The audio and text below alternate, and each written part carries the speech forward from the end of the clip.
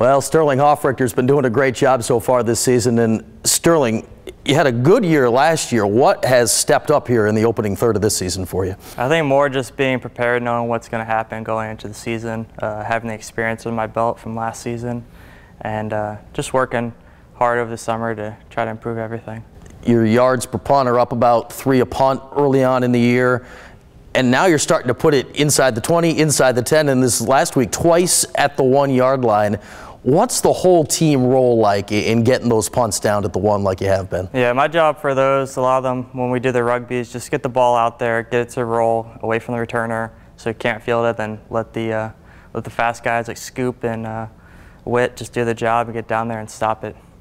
How does the timing go into that? Because you got to get the ball down at the right time so they have a chance to get down there. Right. It's more just practice. We've worked on it all camp. We always do it during practices now, and we just keep working on it. You have as wide a variety of punts as I think we see from anybody in the country. You mentioned the rugby kick. Sometimes we see just a standard normal punt. Sometimes you get the end over end. How have you developed that variety of punts over the years?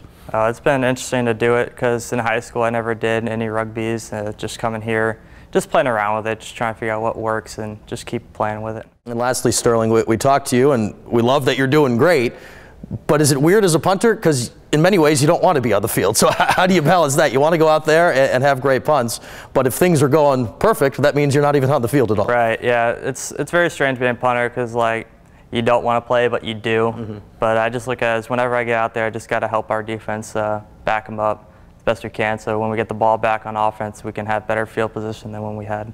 All right, Sterling, I say this in the nicest way possible. Hopefully we see you as little as possible this weekend. Sounds good. All right, that's Sterling Hofrichter.